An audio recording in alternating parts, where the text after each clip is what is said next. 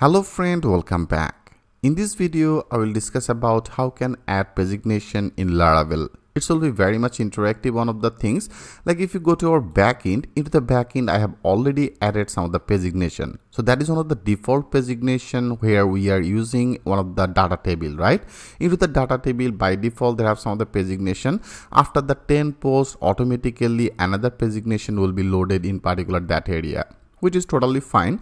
But right now I want to add some of the pagination in our front end. Like that is our front end here. If you go to our blog, that is our all blog. Right now I have that 4 blog, right? They have the 4 blog. Now that should be displayed in here. That is our all blog as a 1, and there is a 2 blog, 3, and then there is a 4. Now here I want to add some of the pagination. Here also for this theme they have the custom paginations. How can add some of the custom pagination, I will also cover it. First of all, I want to show you, like here I want to add some of the pagination.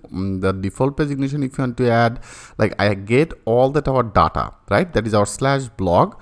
If you go to our web, there is a web.php. Into this web.php for the blog, like you can see, that is our get/blog. I have already created one of the method as a home blog, and I have created that home blog in our blog controller. Now if you go to our blog controller, into the blog controller I have created one of the method.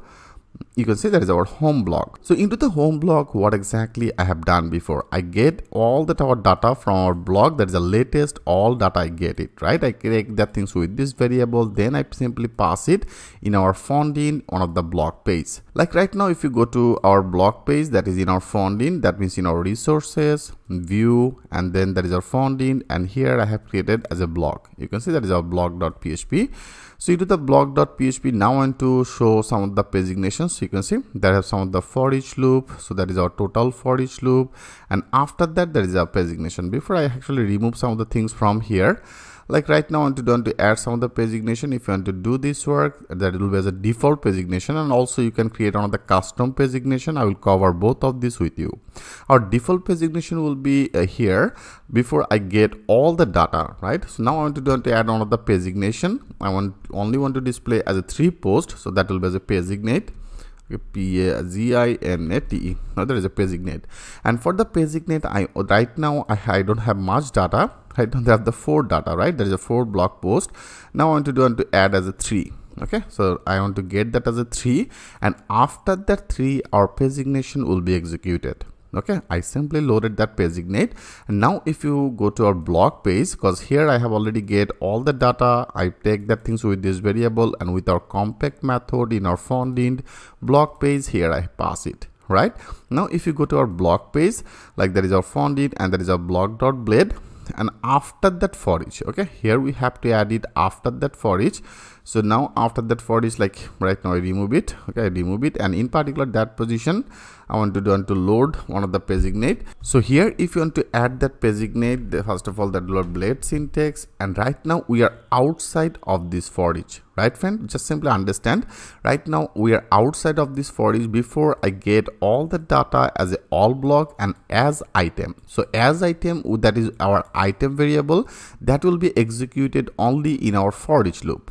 So right now I want to add that things outside of this for each loop. For the reasons here we have to use it our direct one as a direct variable as a all block, which I have already passed it from here, right? There is our all block, I pass it in our block. Now we have to use it. I simply use all block. Right now with this all block here, you have to use it as a links. Okay, so that will be as a links.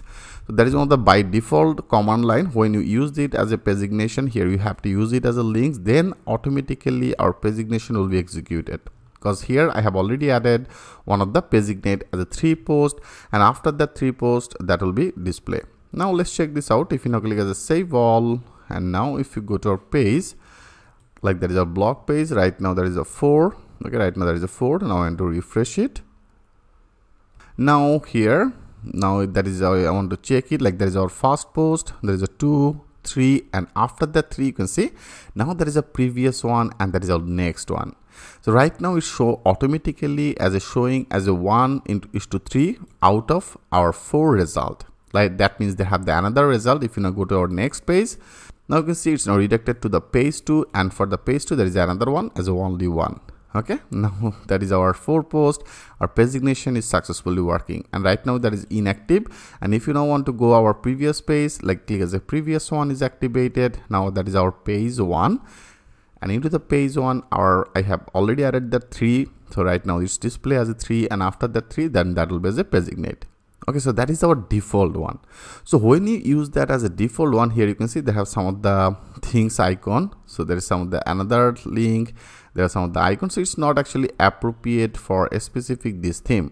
Okay, so now here for this theme, that is also one of the custom pagination. If you go to our theme, like there is a theme and there is our block HTML. There is a page I have loaded. Now if you now open with the Chrome, now here for our blog, that is our default blog, I used this layout, right? That is our blog.html. And in particular that page here, there should be some of the you can see there have some of the custom pagination. That is a pagination.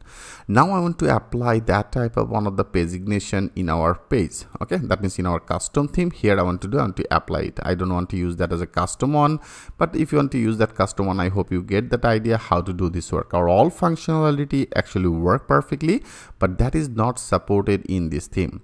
For this theme, they have one of the pagination style. I want to apply that style in here. Okay, how can add that custom pagination in our next video? I will show you that things with the live example. So thanks for watching. I will see you in the next video.